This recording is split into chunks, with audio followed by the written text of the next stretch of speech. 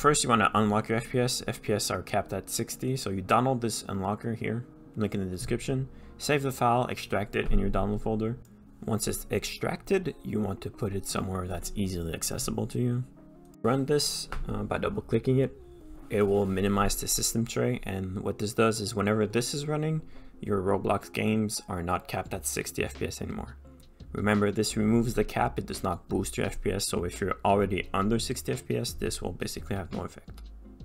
Alright, step 2, how to return alt+enter to its prior functionality. First thing, what is its prior functionality? It is to enter true full screen, because the Roblox full screen is not true full screen. Entering true full screen will improve your FPS and remove input lag.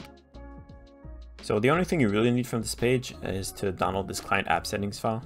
Now I'm gonna hit cancel because I already have the file, but hit OK. Now what we're gonna do is to go to your local Roblox folder, find the latest version, and create a folder called client settings inside of that, put the file we just downloaded, and that's about it. That JSON file has one line that puts flag handle alt+enter full screen manually to false. Search for run, type % app data %, hit OK. This opens up the roaming folder. What we're going to do is click one back to app data, go to local, find the Roblox folder within all of them, and then head over to versions.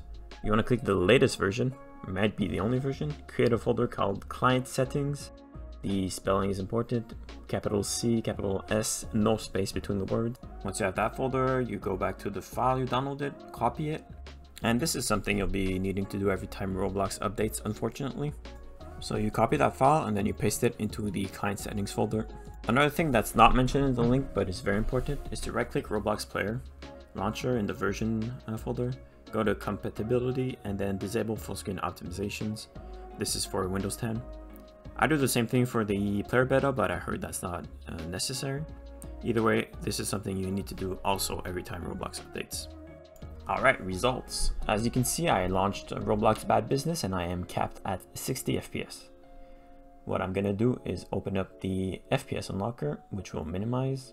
This can be done before or in-game. And as you can see, I am now maxing out at like 200 with 180 average. This can be boosted a bit by hitting the alt+enter. There you go. You can see my FPS just maxed out at 220 right there, and I'm getting like a nice 200 average. It also depends on the different factors. But the most important part outside the small FPS boost is that I have no more input lag, which is very useful for games that require aiming like Bad Business or Phantom Forces. And so remember, step 1 needs to be done before launching or in-game, and then step 2 needs to be done every time Roblox updates.